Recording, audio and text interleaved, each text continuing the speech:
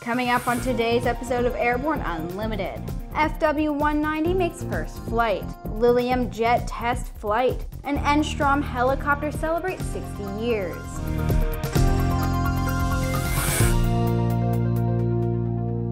Happy Friday and welcome to the show. I'm Sophie Herlock. A Focke-Wulf FW-190 belonging to the Tri-State Warbird Museum in Cincinnati, Ohio, made its first flight back on November 12th. The flight is the culmination of a project that has been underway for several years. The plane was built around the nameplate of an FW-190 F-8, which was shot down in 1944. It was manufactured by Arado Company, which was one of the several companies building FW-190s during the war. This nameplate was salvaged together with other parts and shipped to the U.S. in 2000. Rebuilding around a nameplate reportedly makes the airplane a genuine FW-190 and not a replica. Some modifications to the aircraft were necessary, as an original engine was not available. Installation of a Pratt & Whitney R857M2 made a change to the upper cowling necessary.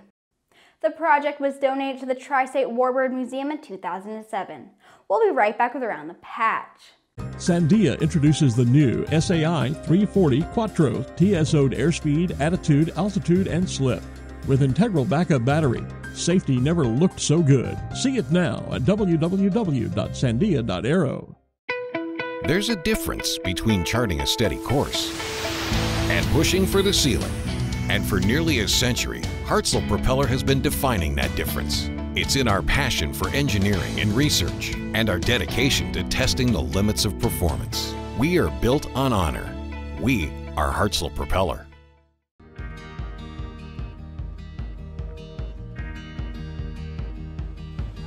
Today is a new dawn. With a new name. Un nuevo logotipo. A new factory. Und einen globalen Kundenfokus. We are Continental Aerospace Technologies, and we stand behind you.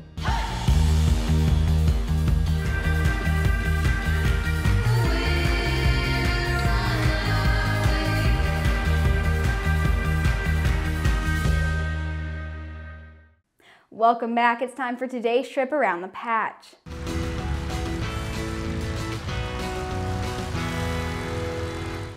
The final months of the 2019 fiscal year proved to be the most challenging and rewarding quarter yet for Tyndall Air Force Base, when the June 2019 Supplemental Appropriations for Disaster Relief Act increased the installation's annual budget by a massive 450%. Under the Act, O&M funding assigned $56 million to sustain regular base operations, with an additional $358.4 million allotted for Hurricane Michael recovery under the Facility Sustainment Restoration Modernization designation.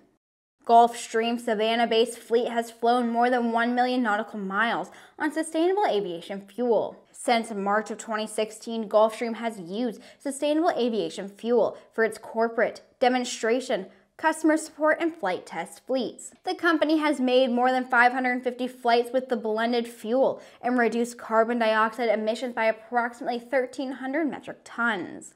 In a compromise move, Congress approved a defense policy bill that creates a new Space Force. The new service was included in exchange for the establishment of paid parental leave for federal workers. The 2020 National Defense Authorization Act redesignates the Air Force Space Command as the Space Force, a sixth branch of the armed forces. Delta Airlines is rejoining industry trade organization Airlines for America. Delta left the association in 2015 over several issues, including the proposal to separate ATC from the FAA. Now, Delta CEO Ed Bastian says the airline is looking forward to rejoining the association and working jointly with other airline members to address issues that impact our people, our customer, and the communities we serve. We'll be right back with the rest of the news.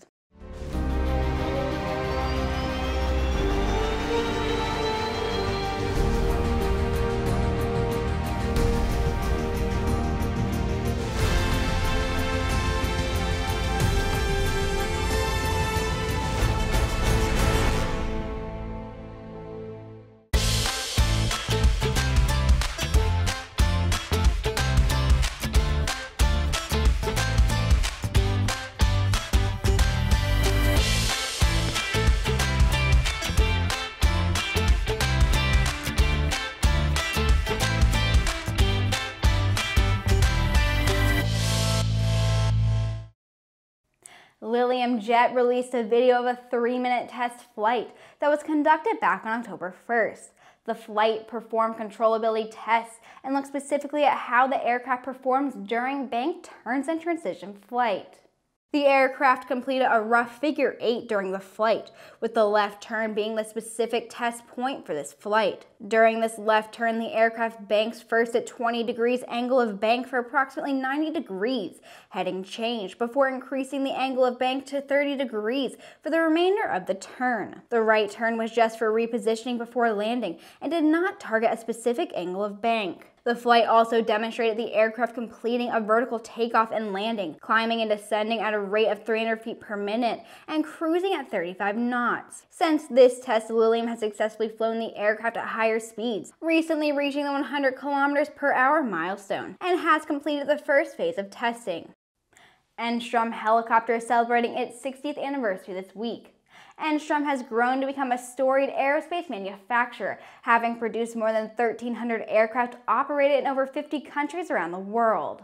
Rudy Enstrom was a mining engineer in Crystal Falls, Michigan, who dreamed of building his own helicopter. He had never actually seen one in person, but he didn't let that stop him, and throughout the 1940s and 50s, he constructed a number of prototypes in his garage, hovering them in a local quarry. The late 70s were the heyday for general aviation production, and Enstrom would build more than 100 aircraft per year out of its tiny factory. Unlike a lot of small aircraft companies, Enstrom survived the great general aviation bust of the 80s and went on to develop the 480 series turbine helicopters in the 1990s. The company now produces the popular turbocharged piston F-28F and 280 FX siblings, and the turbine 480B. And that wraps up our week, everyone. Thanks for watching. Don't forget to click subscribe and to check us out on Twitter and on Facebook. To stay up to date on the latest aviation aerospace news this weekend, head over to aero-news.net. I'll see you Monday.